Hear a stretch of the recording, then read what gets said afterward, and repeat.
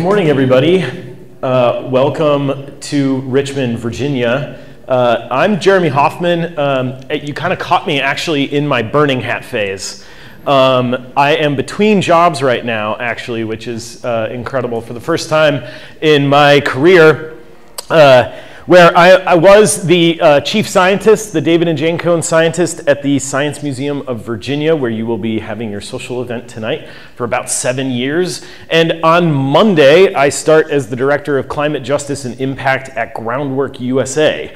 So I am in the in-between time, and I get to talk to you about some of the great work that we've done here over the last few years.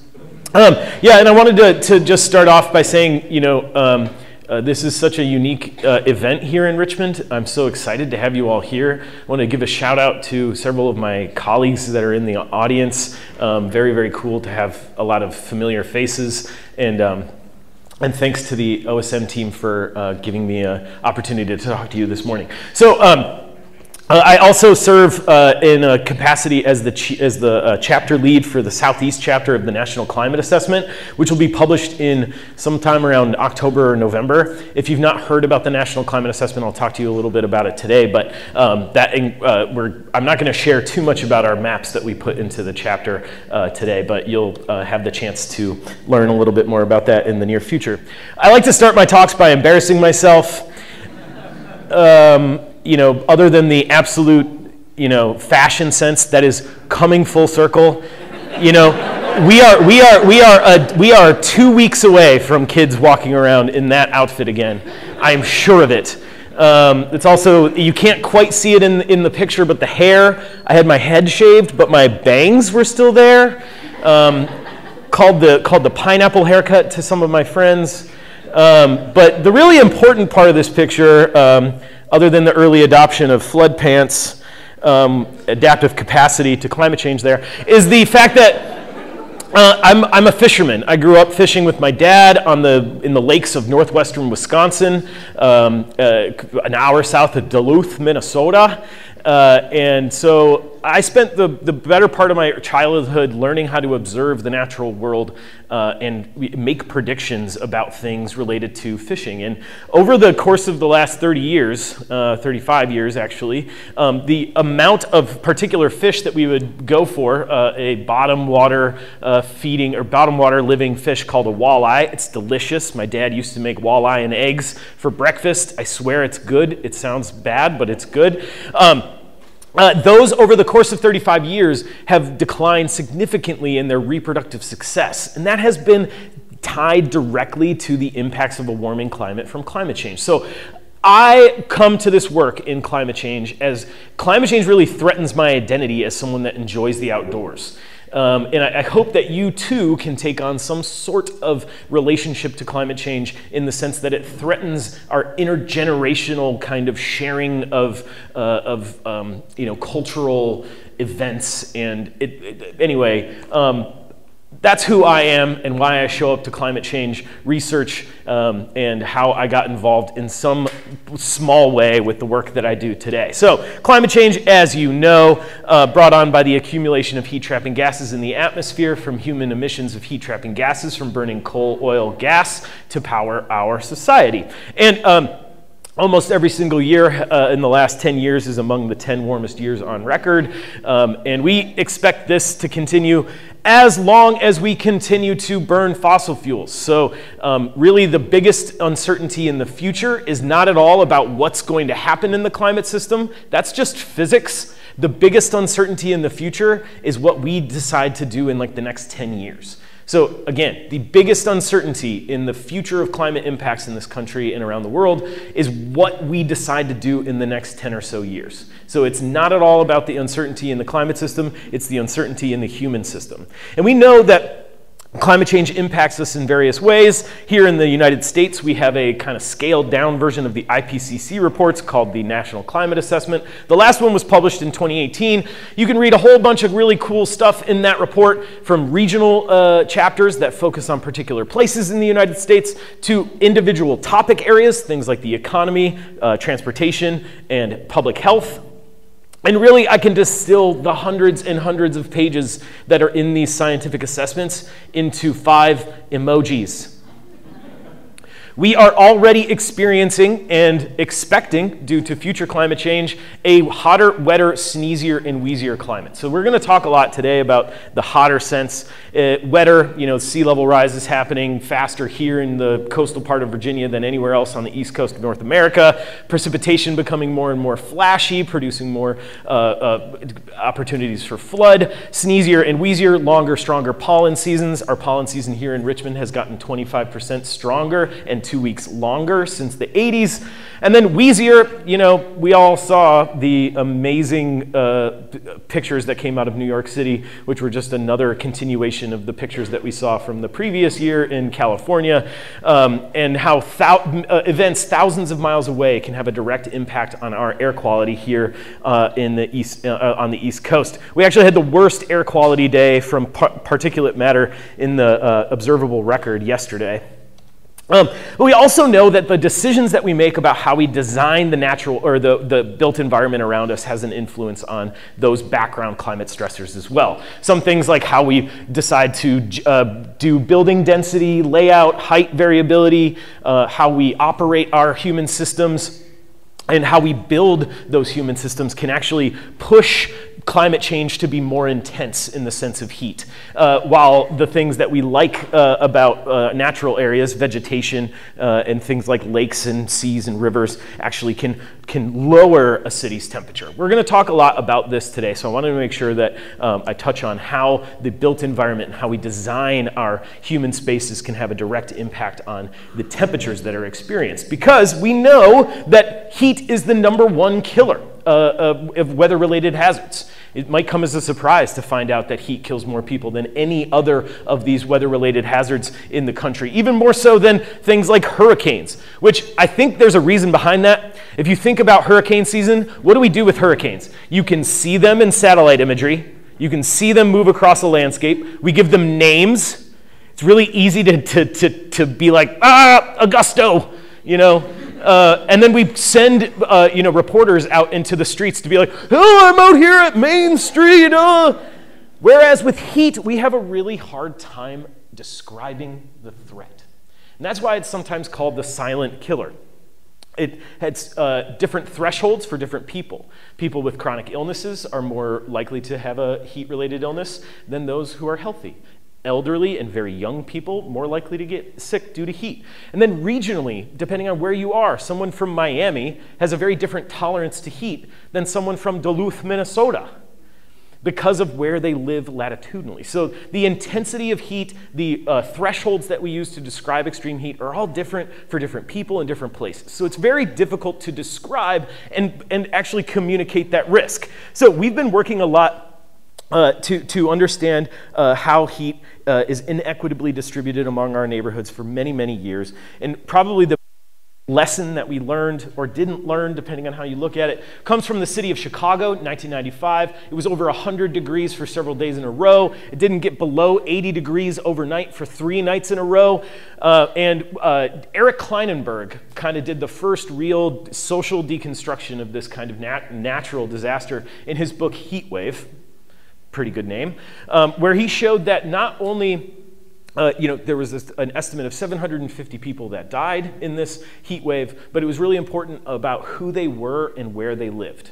And what he showed was that elderly members of communities of color, particularly on the city's southwestern side, that had experienced intergenerational marginalization economically and socially, were dying at much higher rates than other neighborhoods made up of similar populations. So there's, again, something here I want to preface is that the inequity of climate change is separated by neighborhood, so much so that we can pretty much predict your vulnerability to a climate stressor by just looking at your zip code.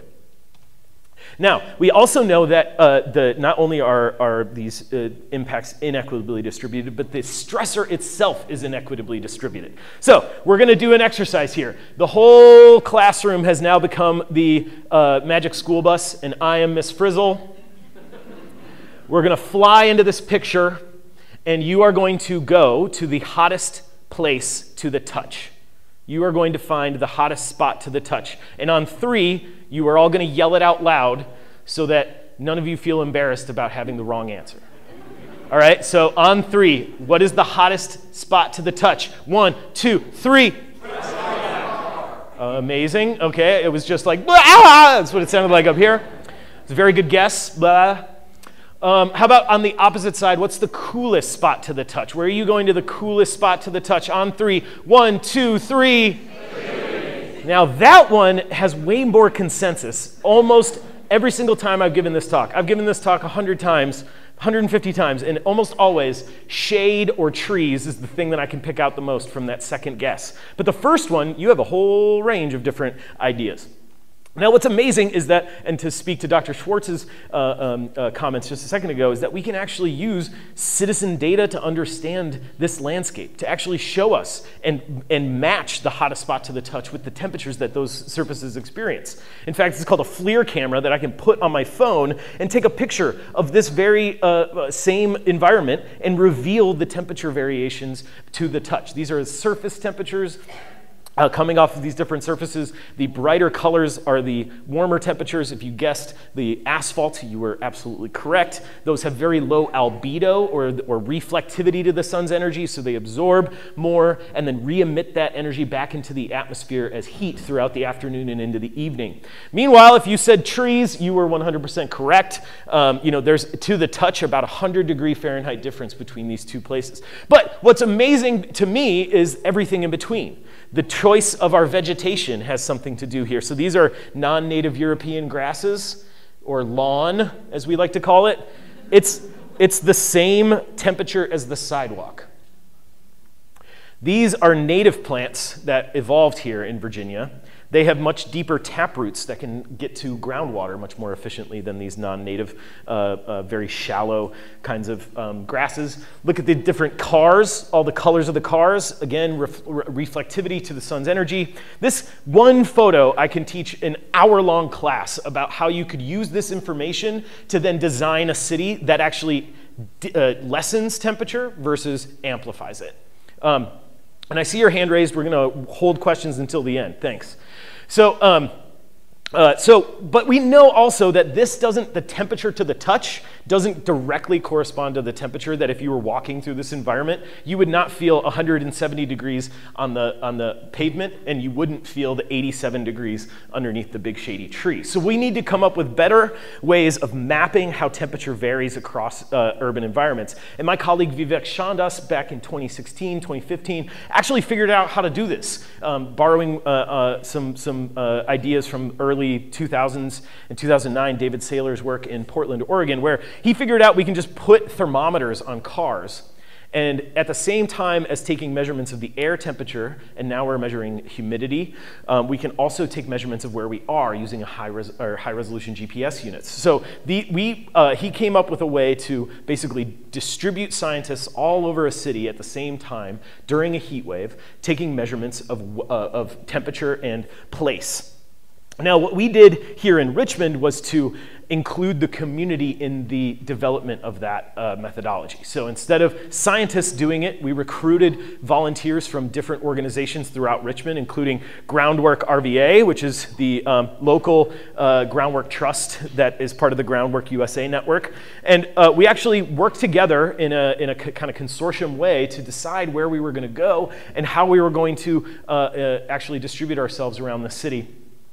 In July 2017, we captured an extreme heat event. I rode my bike, which was very unsafe. We go out at 6 a.m., 3 p.m., and 7 p.m. in order to measure the coolest, warmest, and then evening temperatures in a day. And then by taking the information of all of these observations going around the city, we can then relate it to land use information at the same time, and then build a physical model to actually infill places where we didn't take direct measurements, but have similar types of land use underneath, and then increasing buffer zones around that. So we can actually then create very highly predictive surfaces of how temperature varies. And in fact, in Richmond in 2017, we found a 16-degree Fahrenheit difference between two places at the exact same time.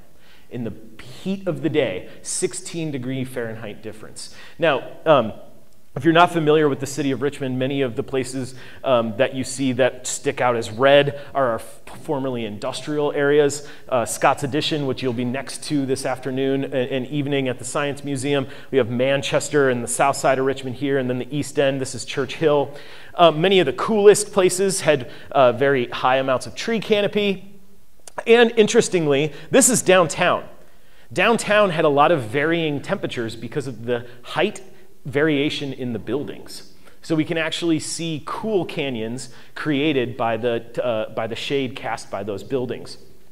Now, you might be asking, what's the impact of this on the city of Richmond? We actually then worked with the Ambulance Authority to map where they go for heat-related illnesses. And on the right, that is a density map of basically where they go the most for heat-related illnesses during that same time period, 2015 to 2018.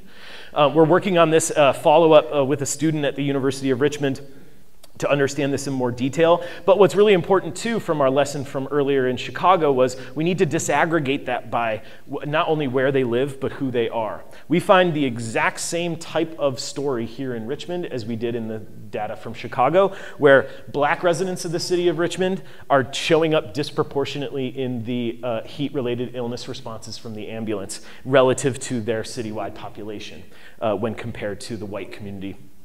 So this is a clear environmental justice issue in the city of Richmond, and we've done a lot to work on understanding not only what we're going to do in the future, but why that is. So very quickly, one of the things that we noticed pretty much right away was how, and many geographers and human geographers have known for a long time, is basically any city, any map of any city is virtually the same map of like everything. You know, all of the socioeconomic maps that you can make are basically the exact same in like from food deserts to vacant lots to poverty. They all kind of look the same. And so we've been searching for these kind of unifying urban planning decisions that were made to kind of try and explain this. One way that we've come up with that is to look at these redlining maps. Now, Rob Nelson from the University of Richmond is here, and he is probably the person that, if you want to learn more about this, he produced the Mapping Inequality database, where you can go and find all of the redlining maps from around the country. This one's the city of Richmond's. If you're not familiar with the practice of redlining, very quickly, it was a way of basically trying to assess the security risk for financial investment for particular neighborhoods, but really it was about the color of the skin of the people that were living in those neighborhoods. In Richmond, for example, Jackson Ward, which was the place, basically the Harlem of the South at the time, the first woman-owned bank, Maggie Walker, was in this neighborhood in Jackson Ward. But instead of actually remarking about the black wealth that was in this neighborhood, they were just referred to as 100% Negro.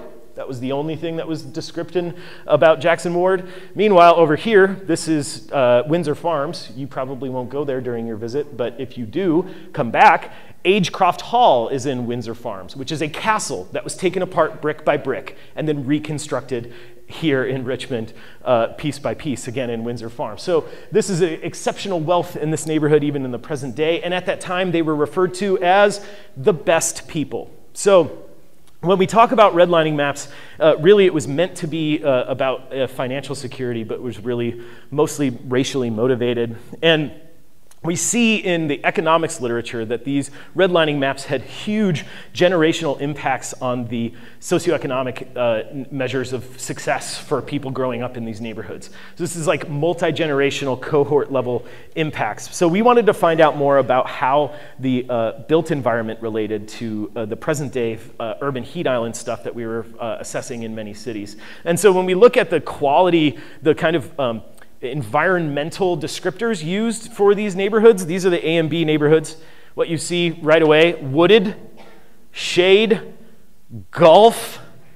Almost every wealthy neighborhood is placed right next to the country club in many American cities.